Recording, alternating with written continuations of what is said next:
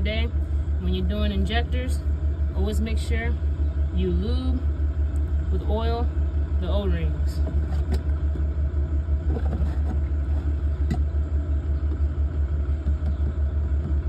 So I got some oil here, and I'm making sure it's well lubricated, making sure that the O-ring is fully saturated.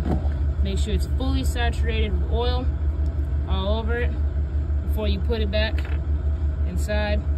Well, these are new ones, so you make sure it's fully saturated with oil.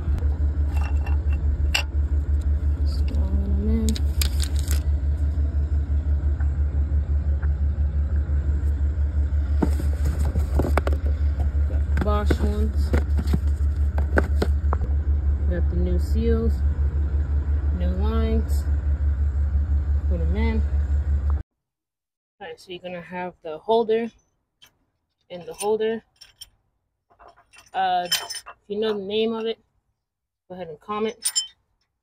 But it's what holds the injector down right here, and it's gonna go in with the injector. So it's going to be a 10 millimeter 12 point.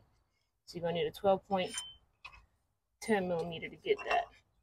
So once you got your injectors lubricated and everything like that, I'm going to take this, put it down in there in the hole, and it's going to sit like that.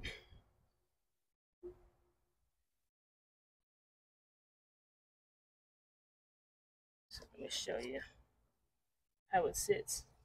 So it sits in there just like that. Take your 10 millimeter.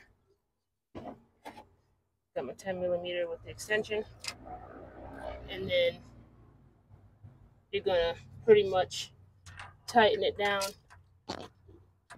I tighten it down at least like this first, hand tight, and then I'm gonna torque it and make sure it's going down in there. It's not cross threading or nothing like that. So once it's in there like that, as you can see, once it's in there, I'm going to torque it down. You can see it's injectors going down, it's seating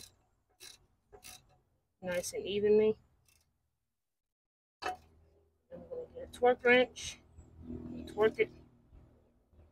I'll let you know the torque spec. So this is the part where you make sure when you're putting your injector fuel line back in.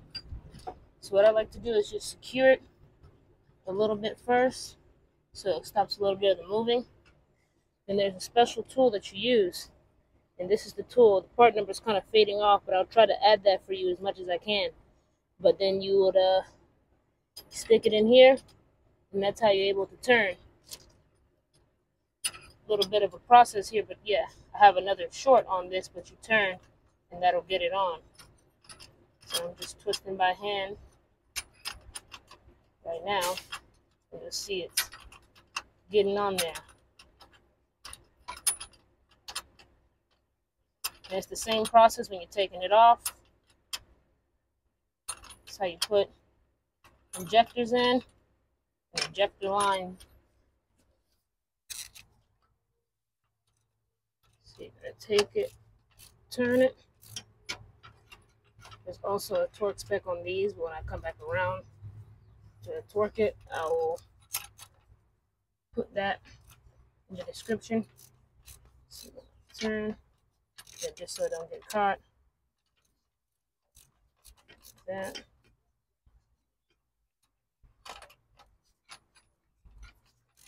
Back off.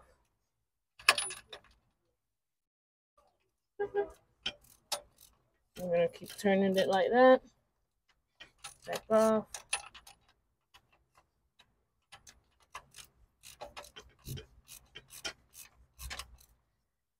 Back off a bit again.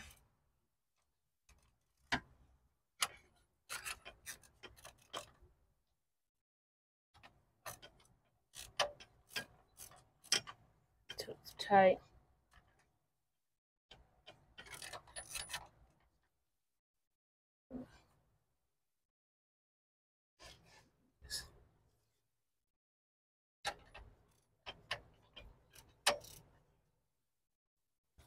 it's pretty tight.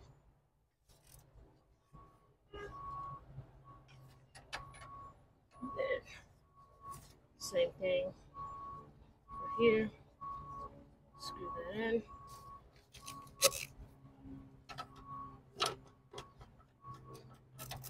So you can take a wrench on this part too, because you can fit a wrench over here. Yep. Pretty tight. There we go. That's how you install it in there. It's in there, it's tight. And that's when I do the other ones, I put the bracket on there for the electricals. You're going to torque it down with a torque wrench to 15 foot-pounds.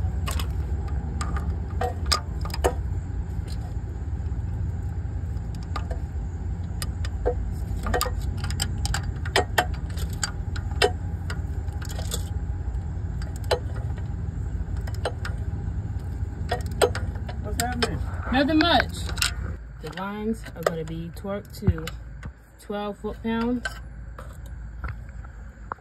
We're going to use a 5mm Allen key or Allen head here. Got an Allen socket. And that's what you're going to use to get your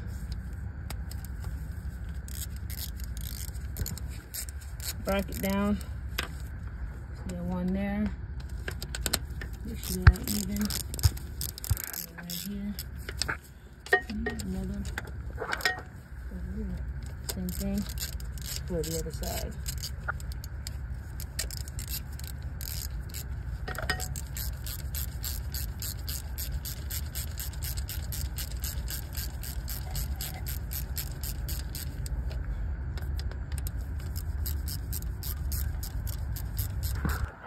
Entry pulls on top of the injector. These are going to be a T15, as you can see. Let's get these on here nice and snug. Do a no, not to go down too far. And then hits that black part right there.